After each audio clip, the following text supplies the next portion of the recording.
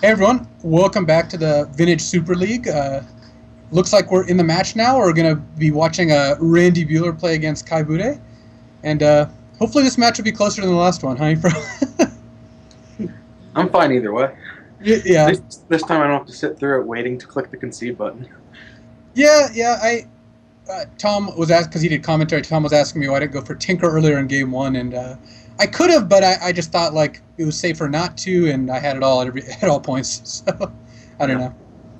Yeah, there's none of the games that I want to wait till turn two to click concede, but I figured we'll let people see how the deck plays out a little bit more when you have the nut draw. But then you just had it again and then again. So I'm seeing something that displeases me in Kai's hand, and that's the voltaic key from the latest edition here. Yeah, that is brutal. Yeah, but looks like both players are on something kind of aggressive because Randy's got a hand of Mind's Desire and Time Twister. I'm actually okay with you calling the key in Kai's hand voltaic, since you don't like to pronounce that word voltaic. But if you want to use it to like use the crappy not Urza's version, like I'm all for it. Like, just insult that thing. Yeah. So it looks like Randy's on Mono Blue Charbelcher. He was talking about this deck. He had to mulligan his first hand because it had Mox Opal but not 3 artifacts. And now he's got Preordained Chrome Mox, Pact of Negation. It's Expedition map to just get Academy. That's the only land in the deck. Really? Yeah. Well, his hands. Is it great? I can't really tell. Randy's hand is actually not bad. But Kai's hand is actually, well, it's great-ish. He's got Library, but he can't. If he plays Ruby to have Pyroblast up, then he can't use Library, and his hand has no blue, so it doesn't do anything besides Library. Can we get our spotter on the floor to tell Kai to make his hand a little bigger? That would be pretty sweet. Ooh. Lotus Petal has to be good for Randy. He can... Yeah, sure. Any mana source that's an artifact. Seems like it'll be a good draw. Turn 1, he can go Chrome Mox, Imprint Preordain, cast Mana Vault, cast Expedition Map, sack Expedition Map, play Lotus Petal, get Academy, cast Charbelcher with Pact backup, then upkeep Charbelcher Kai with a Pact trigger on the stack. So I think Randy's just going to win here if he goes for it and Kai doesn't draw anything relevant. That does sound like a good turn. I mean, I guess you know a lot about going off turn 1, so it sounds like a great move. To be fair, I didn't have Jace or Notion Thief in play one of those games. That was the game I lost, on turn 1. Yeah. It was pretty great. I actually,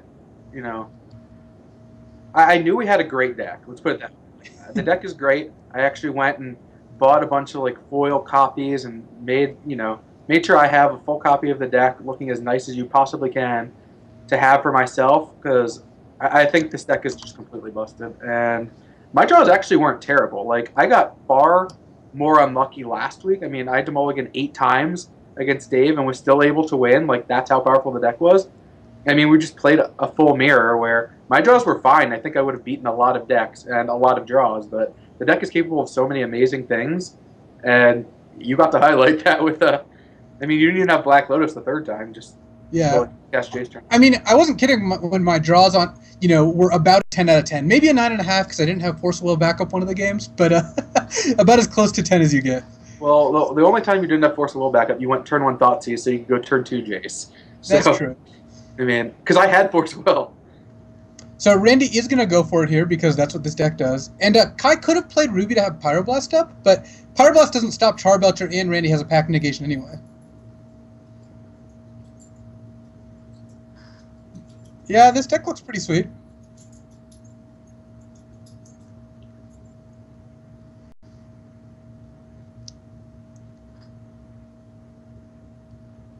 What is the blue card? I believe that's a Preordain. Also, versions like that should be banned because they're much harder to tell what they are. Yeah, I'm no longer on the Kai bandwagon. Can we get a new town? Or at least give him cards that are real life. So Kai needs to draw like a Needle here and then play and have Pyroblast backup, because other than that, he's just dead.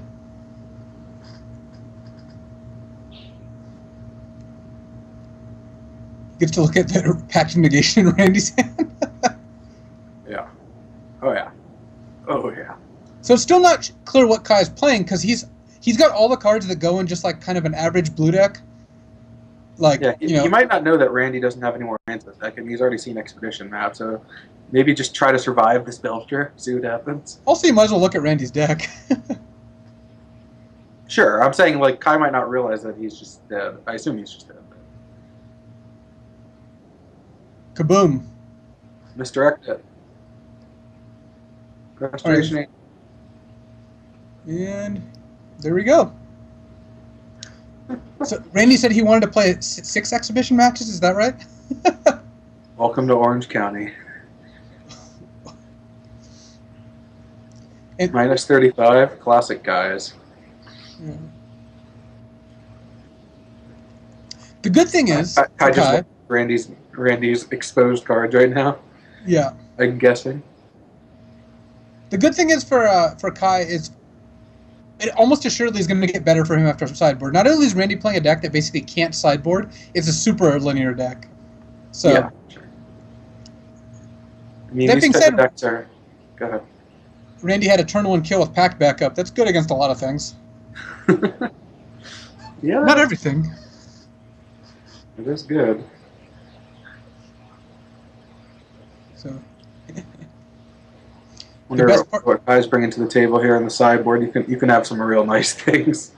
Mind break traps, and I'm sure he has tons of artifact removal. Which I saw some ingot chewers, which is actually going to be decent too, because I think a lot of the time Randy's going to go Belcher pass, because getting to 4 is a lot more realistic than getting to 7.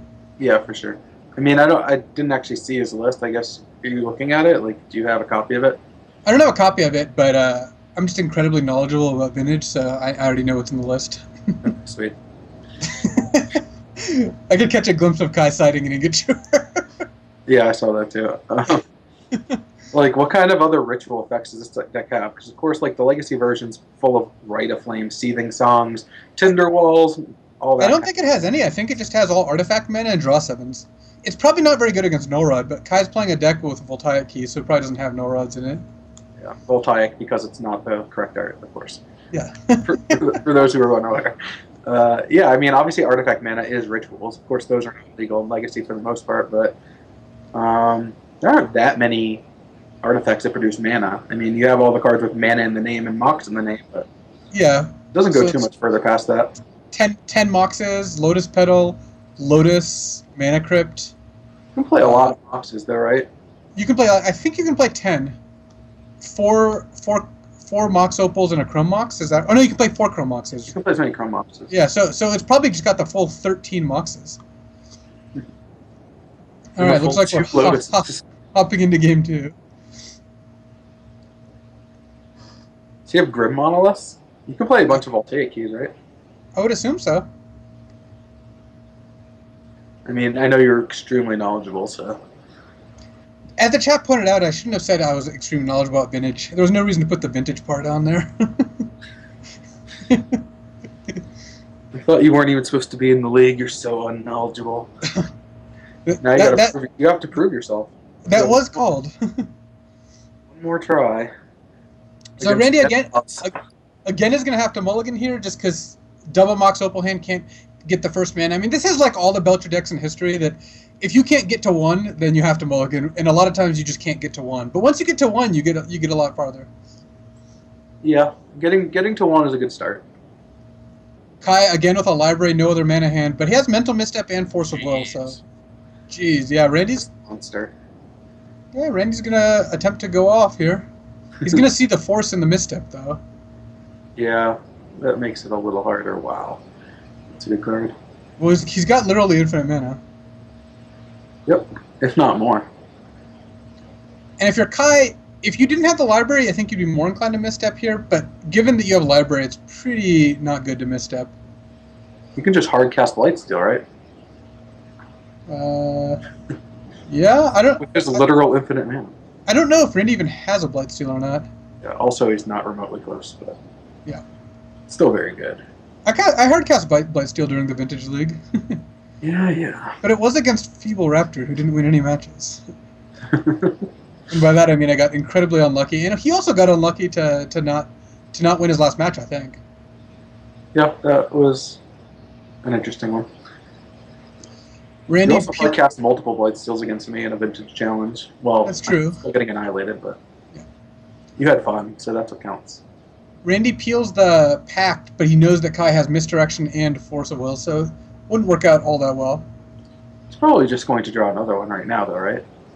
I would assume so. That's what his deck's built to do.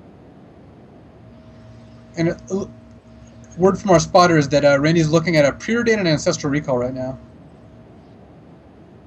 Or rather, a Gitaxian Probe and Ancestral Recall. But either way, he could Ancestral Recall's super bad against this hand. He's already yeah. He's seen all those cards, so... Would you keep the Ancestral? I'm not clear what... I mean, maybe Randy's plan is to go Ancestral, Kai misdirects it, you Pact, Kai forces, then you Tinker? But you have to go off. Well, I guess you have to avoid the red mana. Yeah, you have to avoid the red mana, and Kai at the end of this draws 3 cards, I think. Well, not if he starts with Misdirect and gets back. Oh, wait, no, he gets to force that. Yeah, he does get to draw 3 cards. This does not seem plus EV. Unless there's other artifacts you could tinker for that are not going to die to the Belcher. Have you considered that Randy wants to go to Game 3 to play more Vintage Super League? You're making another great point. You were wise beyond your many, many, many years. But that does make me very wise, at least. Yeah, there are so many years. So Kai's got to know that there's a bait card going here, but I don't know. I mean, I still feel like there's a pretty good chance you just force it, draw 3. Well, no, Randy can actually Belcher right away, so never mind. Kai actually has to let this happen, I think. He doesn't get an extra turn here. Yeah, he can just let the Pact resolve, the Ancestral resolve. Now he's got to pay for the Pact. So if he can draw like red mana source to be able to kill an artifact, he can't pay for Pact. Yeah, Kai's actually not in great shape here. This looks better than it did upon first inspection. Yeah. I did not realize that he still had the mana floating from Academy, so it's not bad. So Kai lets Pact resolve, lets Ancestral resolve, and then forces Tinker, or he forces and just hopes to draw another force and a blue card here? Yeah, he needs to hit Jin off this Ancestral, right? Yeah. Yeah, that mana floating.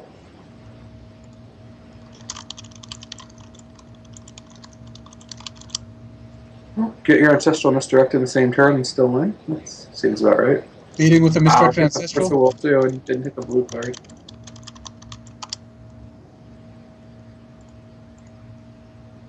Alright. Well, that was quick. So, is Kai still in the league, or? No, I think the fact that he died on turn 1 twice means that we just look for a replacement. And there's a Void Snare. Shoney does not have what it takes. Yeah. Vintage Kais. That was an interesting display of vintage. Maybe the question we should be asking isn't whether Kai is still in the league, as whether he still wants to be in the league. Yeah. We've now played 3 matches, and someone has gone off on turn 1 6 times. Well, how many times has it happened like the entire 9 weeks, plus like last week? It just never happened. We've had 0 actual turn 1 kills, right? Actual turn 1 kills? He just did it. Well, until this, I mean, in the actual league. I mean, we're not counting Time Vault Key? No, if you count that, there was 1, I guess, right? Yeah. So, yeah, it's not too bad. I mean, there's a lot of things you can count. It depends on your definition of turn 1 kill. I guess resolving a Jason having a Force of Will in hand is like pretty close in terms of actual does it lead to victory, but you have the degree check mark next to your name, 100% holding. It's a good spot, put it that way. So we're gonna find out if we're battling anymore or we're just calling it a night on that note. I think they're actually gonna play again because that took about 35 seconds. Is it a rematch or are we ushering in a new match? So we're going to go to our secondary feature match, still featuring Kai. All right, looks like we're going to go to a quick break. We're going to have Kai versus Bob Maher coming up next.